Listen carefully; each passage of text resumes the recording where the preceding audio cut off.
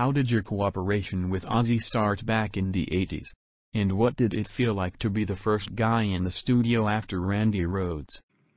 Ozzy, after Brad said that he was going to go back to Night Ranger, Ozzy was looking for a guitar player, and he went back to Dana Strum. He's the bassist, and, well, it doesn't matter. Yeah, okay.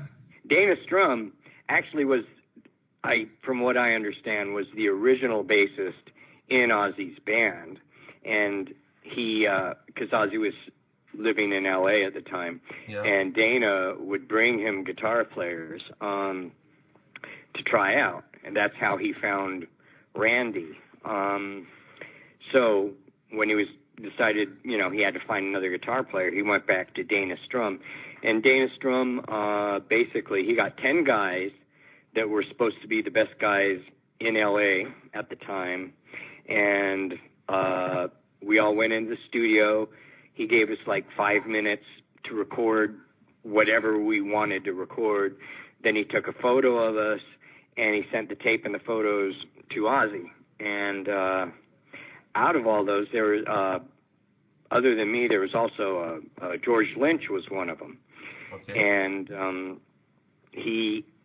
I guess George was his first choice, because from what I understand, from what everybody tells me from back in those days, George was offered first to be Ozzy's guitar player before Randy, and George didn't take it because Dokken had just gotten signed, I think in Germany, and he thought that it looked like a better opportunity.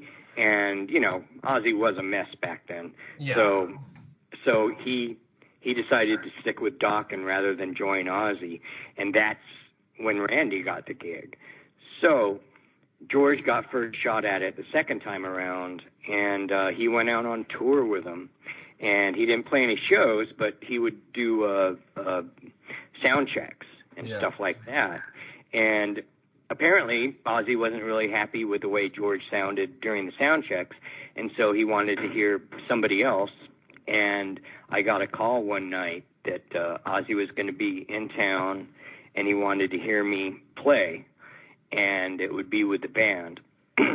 The very next day, I was supposed to show up to the studio, and I didn't know the songs. I didn't think I didn't think that was I was going to get a call back. Yeah.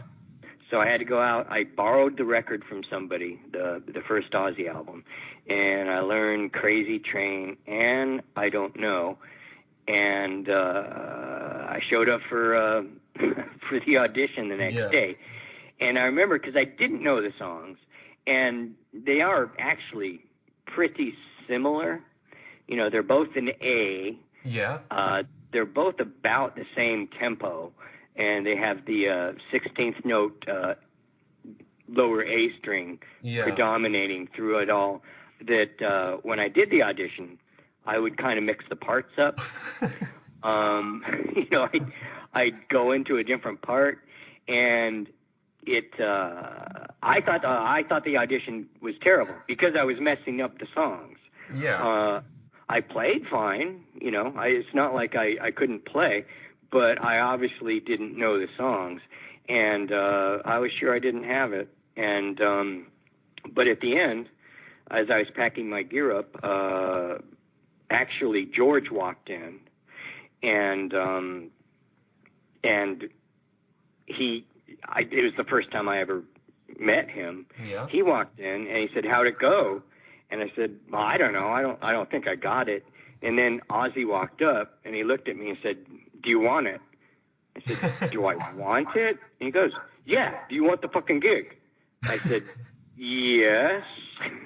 And then he turned to George and he said, "It's his. You lost it." And then he walked away. And that was the first time I saw Ozzy fire somebody. And it's never a pretty sight. But yeah, I hadn't even met George. Really, I hadn't. It was after Ozzy walked away, I turned to George and said, "Hi, my name's Jake, by the way." And it was a very awkward introduction for me and George, but yeah.